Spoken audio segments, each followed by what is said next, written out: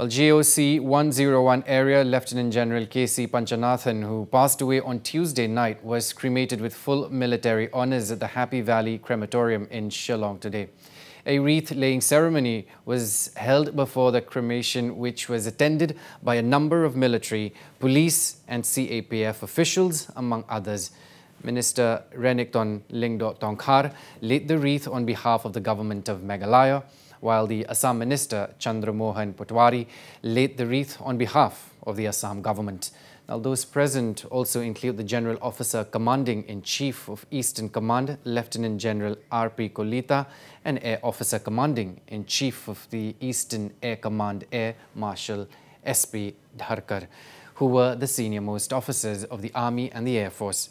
It may be mentioned here that Lt Gen Panchanathan passed away after suffering a massive cardiac arrest. A host of leaders, including the Assam Chief Minister Dr. Hemanta Biswa Sharma and the Meghalaya Chief Minister Conrad Sangma, condoled his demise.